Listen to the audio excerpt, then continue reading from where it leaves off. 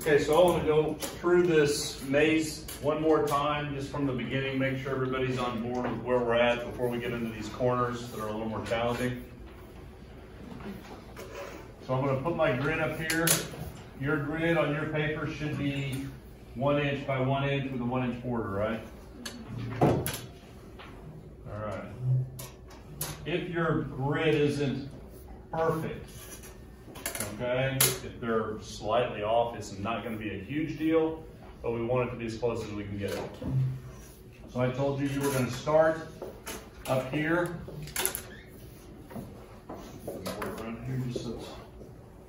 Obviously, you'll have a lot more squares than this. So we're going to start here, and I wanted you to end somewhere down here. So the first thing I had you do was a squiggly line to identify the path to make sure it actually worked, right? So your maze actually has a solution that's workable. You want to meander around and make it kind of curvy and all that. So you get that done. Then you have these negative areas, the negative space areas that you really need to carve up and balance, because when we finish, we want the whole page to have that. But we don't want to be up in this top row or in the far right side. And why was that? Why don't we want to put our the depth lines are going to go up and into those. They're going to go up and to the right. So those two rows will accommodate those lines. So we don't want to draw any of our path lines into those rows. So I'm going to do a couple of dead ends here just to show how they would work. And we'll call that good. All right.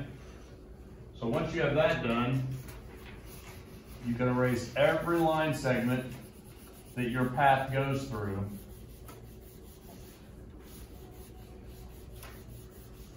And with dead ends, it's going to stop, and it would be a dead end, so it wouldn't go any farther.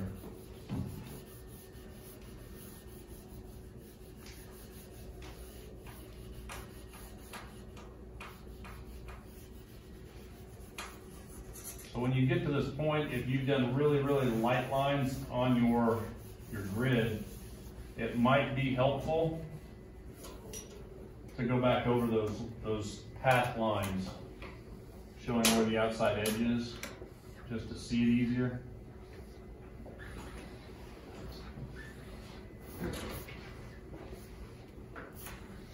Something like that.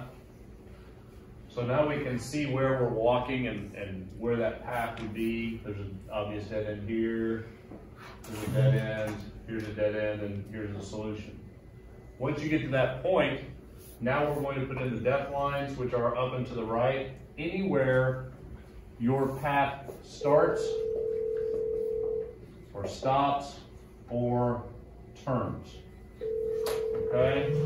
So right here it starts. We're going to go to the center of that square and draw a line. It turns. It turns. It turns. Turns. It turns. It turns. This is the start. We'll put one there.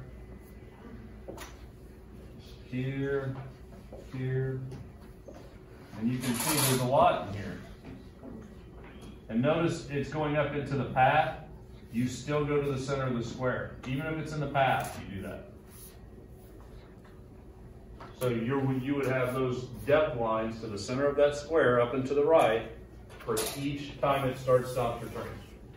Once you have that, which is about where you guys probably are right now, you want to go back and complete the wall. So you're paralleling your path with the wall. This is the bottom of the wall. So if this is the bottom, the top is a parallel that joins the two corners. So if it turns and goes down, the top would turn and go down. This one goes across, goes up, goes up. You get this little one here, goes there. So you just follow those lines, and it makes the top of your wall.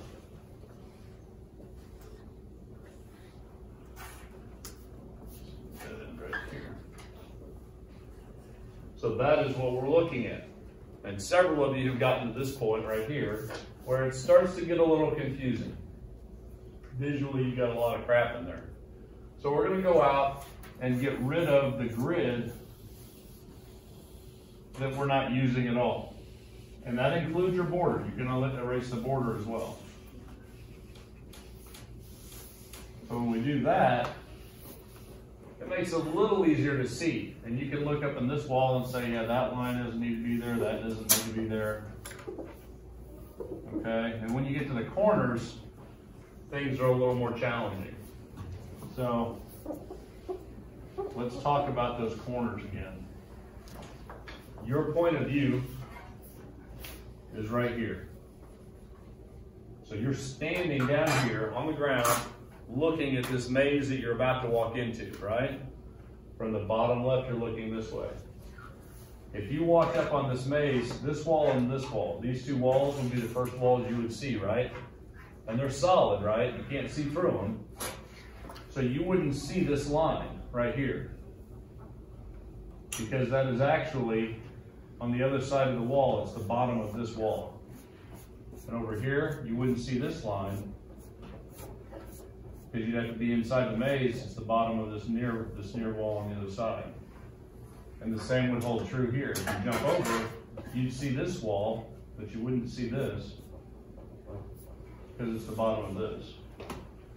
And as you jump over, you can start to see what you would be next to and what you wouldn't see.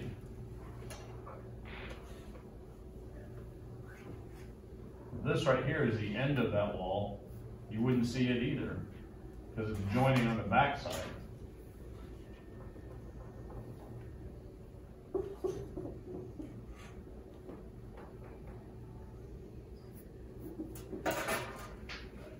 Did I miss any? So this is what your maze should end up looking like. Okay?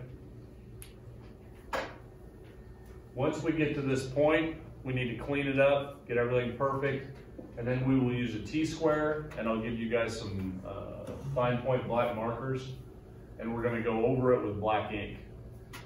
But don't use black ink until we're sure we have these corner situations right, because once you put the ink in, it's not coming out.